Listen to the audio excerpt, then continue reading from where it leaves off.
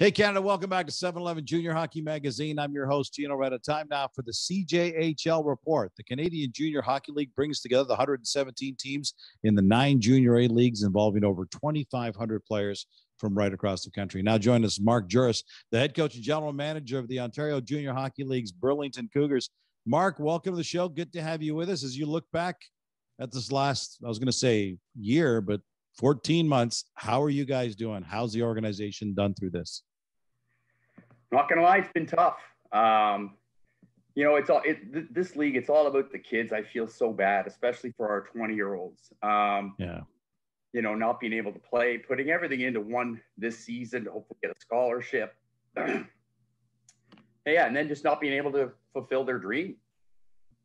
What's that like, the conversations that you have with the kids? Because, I mean, you're the head coach and GM. They're coming to you saying, tell us what's going on. And you're like, hey, guys, it's out of our hands. It's being handed down to us by the medical officials. What's it like to kind of be the go-between between these kids and their hockey futures like that? Well, it was really difficult. Like I said, it was just, we were practicing with 10 guys, and we got to go to 25, and then we got bumped back down to 10. Then we were locked down completely. And then I was having individual meetings with our kids. We had a couple kids that we were going to try and place in leagues that we're playing, which was, they didn't want to leave. It was really tough. It's tough when you got a 20-year-old in your office, basically in tears, saying, what am I going to do with my future? We're in conversation with Burlington Cougars head coach and general manager, Mark Jooris. And not only are you a coach in the OJHL now, you actually played in the league. You played for the Cougars back in the early 80s before going to RPI to play an NCAA scholarship. How much of that personal experience can you take and then share with these kids and say, look, it's not all about this year. There's still time. We can get something done here.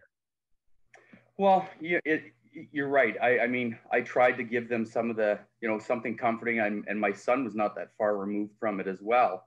I told him, you can't give up. They're going to find you. Just, you got to, keep your passion. And somebody's going to find you. Just because you can't play junior this year, we'll find you a place to play somewhere, and just keep going after it.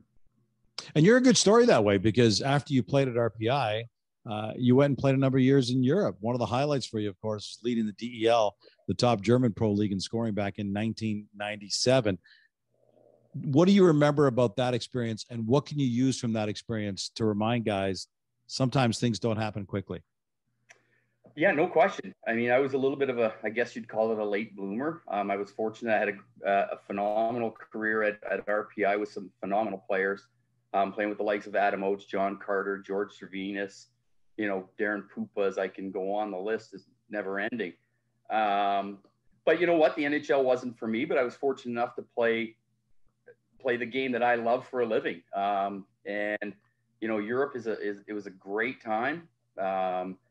It's a great family life. You don't have the road trips like you do over here.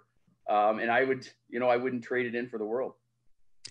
Your name, Jooris, is a little bit unusual. People are saying, hey, wait a minute, hockey guy, Jooris, is there a relationship? And the answer to that is yes. Your son, Josh, graduated from the Cougars program, went on to Union College on a scholarship, then played 213 games in the NHL. How's Josh doing right now? What is he doing? Where is he?